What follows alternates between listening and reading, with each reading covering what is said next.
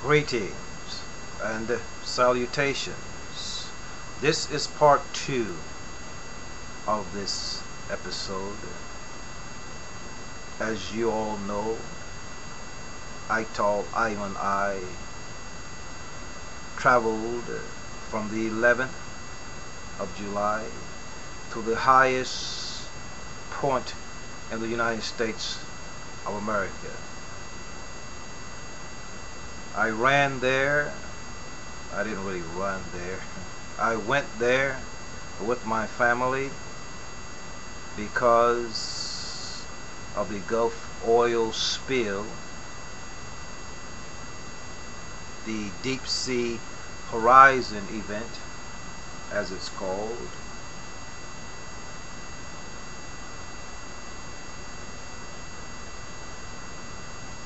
Colorado is a very spiritual place.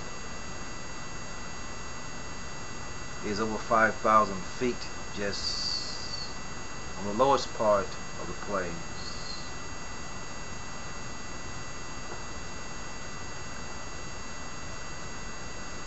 My intentions were to stay because I realized that 2012 was just around the corner. There are a lot of prophecies out there, some man-made. I am not sure whether the government is trying to cause panic, but I see everything as one.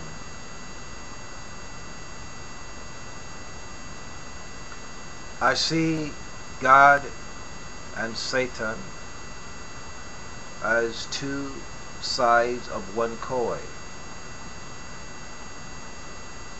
I had no permanent residence when I went.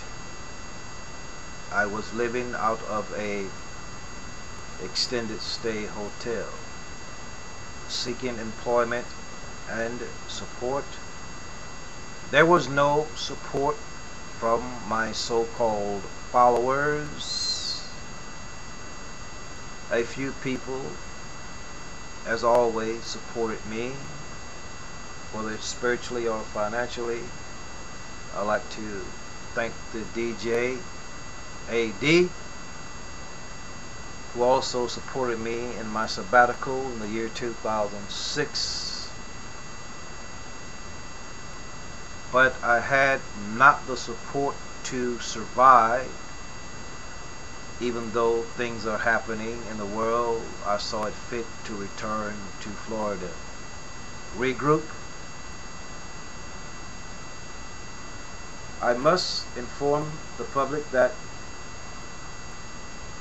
we were organized while I was in the Mile High City.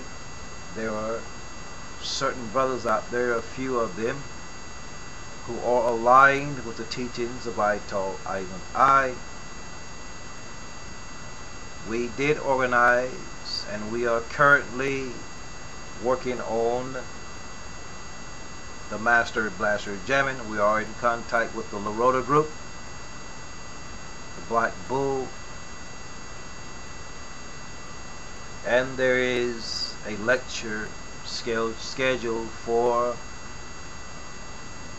September around Yom Kippur out the West Coast, California. We'll give you further information on that. I'd like to thank my friend Jah Levi for assisting me or helping me bring forth the message of peace and unity, which I will deliver at his healing center in California. I hope he's not it's okay to announce this. It is on the calendar, I have been told. So look forward to that event in September, around September 22nd. Get back with us for more information on that lecture. I'm told that there will be a concert there and a few more speakers. The message will be from I. The necessity of unity as we approach the enigmatic year of 2012. When I say unity, I mean not only black people, but the entire human race. I found that there's a necessity for unity. There are some people upon Orb Ship Earth that are in need of help. There are certain people on Orb Ship Earth who have the wherewithal to help. It is vital that we help each other. Isn't it funny how natural disasters bring about these concerns? Another issue I would like to address briefly is a lot of our young people are listening to the so-called conscious rappers. I have noticed that these brothers have only pieces of the message. The message is not complete. Extravagancy bitte.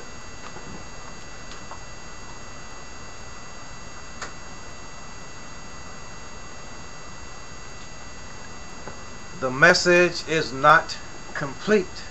So we ask you to come for further instructions.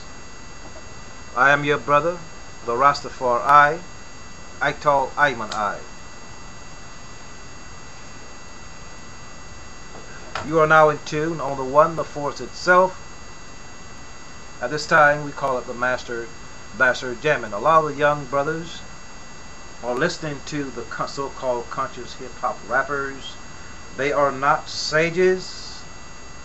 They do not have experience. So their message is not complete. For your information, the Rastafari is an enlightened being. Until now, there was no order in Rastafari. Each man was supposed to be a government unto himself. Each man was supposed to be a government unto himself. A Rastafari is like a Buddha or Christ, one who woke up. So it is a saying in Rastafari, many are the called, few are the chosen. Think about it. I have not seen as of yet anyone my age of the Rastafari movement internationally teaching the people, whether it's via YouTube, MySpace, Facebook, or internet. And what I do here, or let's say from the so-called the Ethiopian World Federation, I believe the brother's name Adonis,